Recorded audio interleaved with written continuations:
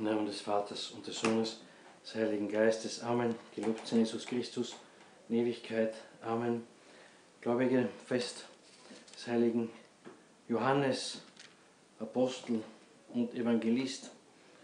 Sagt uns der heilige Hieronymus, Johannes, Apostel, der den Jesus Christus sehr geliebt hat, Sohn des Zebedeus und Bruder des Jakobus, des Apostels Jakobus, welcher von Herodes geköpft wurde nach dem Leiden unseres Herrn, auf Anfrage der Bischöfe von Asien schrieb er als letzter das Evangelium gegen Zerinthus und andere Heretiker und vor allem gegen die Doktrin und die Lehre, die begonnen hat mit den Ebioniten, welche behaupteten, dass Christus nicht vor Maria existierte.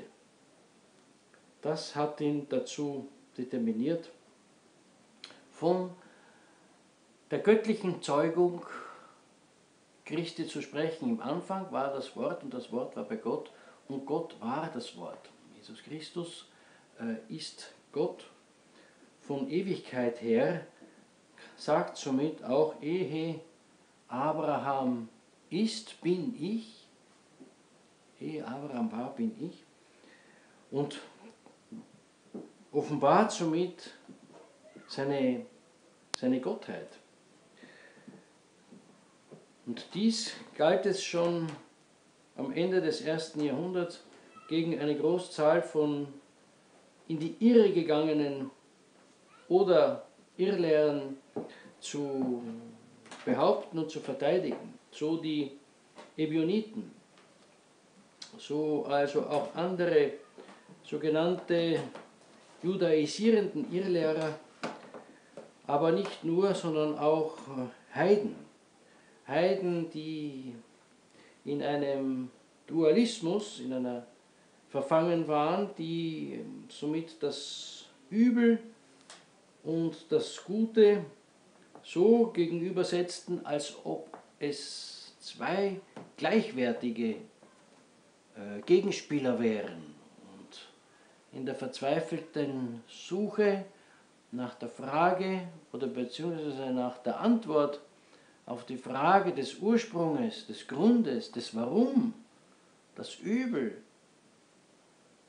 existiert, wohl eine beklemmende Frage, die auch sich jeder Mensch, auch jeder von uns stellt, weil wir ja ständig auch mit dieser Realität des Geheimnisses des Übels konfrontiert sind, haben aber dann diese Heiden die Antwort dahingehend sich gegeben, dass das Gute ist das, was geistig ist, und das Schlechte ist das, was nicht geistig ist.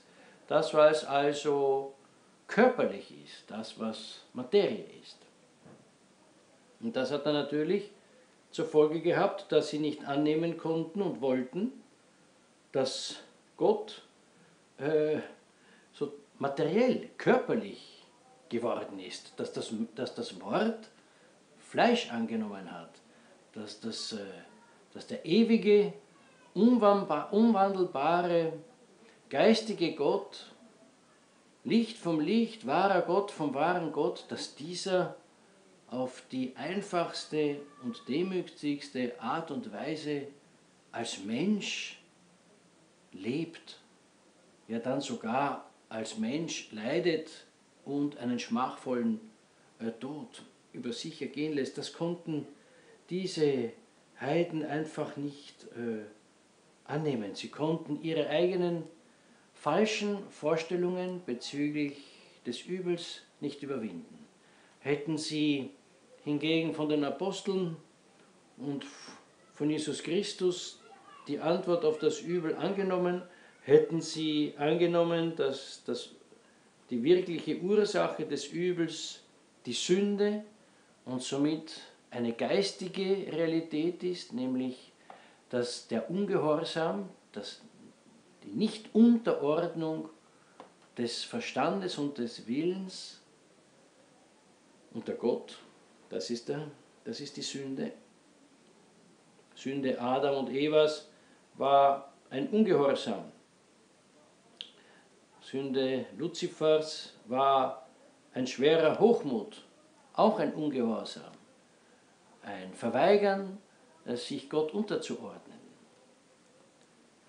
Hätten somit diese ersten Heiden diese göttliche Lehre angenommen, so wie es auch viele getan haben, aber hätten sie die Stricke ihres Manichäismus, ihres Dualismus, ihrer falschen Vorstellungen zwischen Gut und Böse abgetan. Aber leider Gottes taten sie das zum Großteil nicht und somit war der heilige Johannes verpflichtet, für seine Kirchen in Asien Klarheit zu schaffen und zu bezeugen, dass der Mensch, Jesus Christus, Gott ist. Und dass diese göttliche Person also in zwei Naturen vor ihnen stand, in der göttlichen und in der menschlichen. Und ohne beide Naturen zu vermengen, zu vermischen, trotzdem aber als ein einziges Individuum vor ihnen stand. Jesus Christus war nicht zwei, sondern eine Person, ein Gottmensch. Warum, liebe Gläubige, so punktualisieren und das so zu unterstreichen, was der heilige Hieronymus schreibt? Weil an Betracht dessen, was wir auch gestern erwähnt haben, dass neuerdings die Europäische Union, zumindest ist das also eine Direktive, ist gar nicht gesagt, dass das dann wirklich Gesetz wird im Sinn, dass es umgesetzt wird und dann in allen Kirchen mit Polizeigewalt durchgeführt wird, aber es ist dann trotzdem ein geschriebenes Gesetz. Es gibt andere furchtbare, gotteslächerliche Gesetze, die nicht jeden Tag und unbedingt angewandt werden, aber derweil existieren sie und darum ist es wichtig, jetzt schon gegen diese Direktive zu protestieren und sie zurückzuweisen, nach der also die Kultusminister dann eigentlich ganz gleich welcher Religion und welchen Kultus erklären müssen, dass das, was sie erzählen, sagen, lehren, also nicht sozusagen bare Münze ist, sondern praktisch Unterhaltung ist, Ablenkung, Literatur, wie immer man es nennen will, aber nicht wahre Realität. Nicht, wie es heute heißt, wissenschaftlich ist, haben wir gestern zusammen besprochen. Und gerade deshalb setzen wir diesen Zauberern, denn die sind Zauberer, die Väter und die Befürworter und die Vorantreiber dieser Europäischen Union, das sind wirkliche Magier, Zauberer und Tantentäuscher. Wir sagen mit dem heiligen Apostel und Evangelisten Johannes, das, was von Anfang an wir gehört haben, das, was wir gesehen haben mit unseren eigenen Augen, das, was wir betrachtet haben, das, was unsere Hände gegriffen haben vom Wort des Lebens. Und das Leben hat sich geoffenbart und wir haben es gesehen, wir bezeugen es und verkünden es, auch euch, dieses ewige Leben, das beim Vater war und das uns erschienen ist. Und er wiederholt, das, was wir gesehen und gehört haben, das künden wir euch an, auf das ihr teilhabt an unserer Gesellschaft und dass unsere Gesellschaft mit dem Vater und mit dem Sohne Jesus Christus sein. Und deshalb schreiben wir euch diese Dinge, das ist der erste Brief des heiligen Evangelisten Johannes, damit ihr euch erfreuet und eure Freude füllig sei, voll sei. Doch wunderschön. Warum dann behaupten, wie kann man da behaupten, dass das Mythen sind? Wie kann man dann behaupten, dass das Unterhaltungsmusik ist, wenn die glaubhaftesten Zeugen, Augen und Ohren und Zeitzeugen in wenigen Zeilen mehrmals wiederholen, dass sie von dem sprechen, was sie gesehen, gehört und mit Händen gegriffen haben. Und das, was sie gesehen und gehört, mit Händen gegriffen haben, ist das ewige Leben, ist Gott selbst, der lebendige, einzige Gott. Sagen wir, weisen wir also diese Direktiven der Europäischen Union zurück und sagen eher das Gegenteil. Die Europäische Union müsste überall Schilder aushängen und sagen, wir sind die Märchenerzähler von Gleichheit, Freiheit, Brüderlichkeit. Wir sind die Märchenerzähler der französischen Revolution. Wir sind diejenigen, die ein Märchen erzählen, dass die gottlose Gesellschaft am besten lebt. Das sind aber Märchen, das ist nicht die Wahrheit. Dann sollen sie diese Schilder aushängen. Wir werden aber weiterfahren, uns eben auf diese Freude und diese Fülle der Freude einzuleben, auf das, liebe Gläubige, wir uns über den Glauben und über die Hoffnung und nicht über ein natürliches, spontanes Sehnen und Freuen, sondern über die Akte des Glaubens und der Hoffnung, über die im Glauben und in der Hoffnung geübte Verachtung der Welt. Und deshalb auch in Buße und Fasten, wenn es die Kirche vorschreibt. Dahin arbeiten, dass wir tatsächlich an dieser Fülle der Freude teilhaben. Und dann sehen wir diese ganze Gesundheitsdiktatur nicht mehr als verschreckte Hasen, die aus dem Stall nicht raus sich trauen, weil sie meinen, dass wenn sie die Nase rausstecken, tot werden, sondern dann sehen wir diese teuflische Volksverhetzung in Angst von oben und treten sie genauso mit Füßen, so wie wir das Laster, so wie wir den Neid, so wie wir die Eifersucht, so wie wir die Genusssucht mit Füßen treten.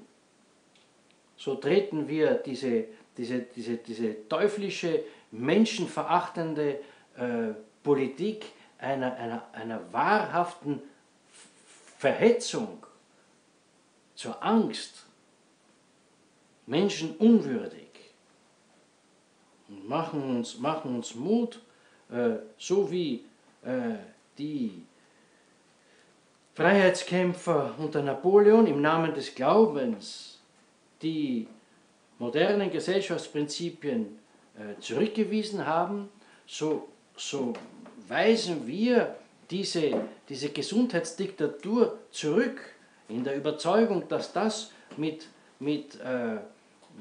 Genesung, mit Vorbeugung von Krankheit und schon gar mit Impfung zum Wohle des Individuums und der Gesellschaft nicht nur nichts zu tun hat, sondern es genau das Gegenteil ist. Es ist hier im Gange, die Menschheit zu vernichten.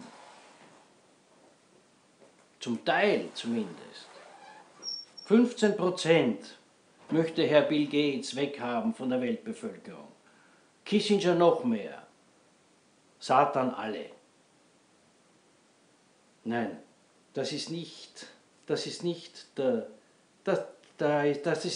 Geist Christi, das ist nicht der Geist des Evangeliums. Das ist nicht der Geist der Fürsorge für Krankheit und zur Sorge für das Wohl des Volkes, absolut nicht.